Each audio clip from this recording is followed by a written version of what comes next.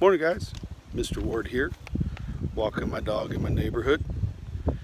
Thought I'd say good morning and remind you that this week we have to read one short story, answer a couple race questions that go along with it, participate in the discussion, make sure you respond to one student in that discussion, and then we're also finishing up our novels.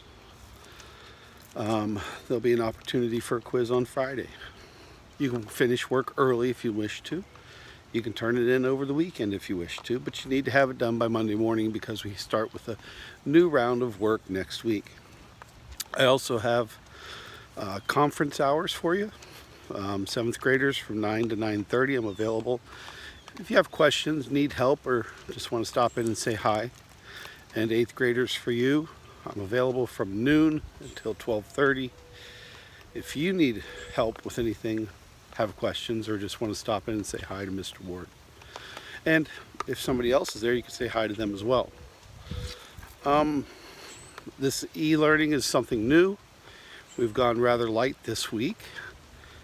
Next week will be a little more rigorous, and we'll be back to our old ways of working and applying what we know. I appreciate your emails. Please know I miss you guys. I do. Miss the classroom.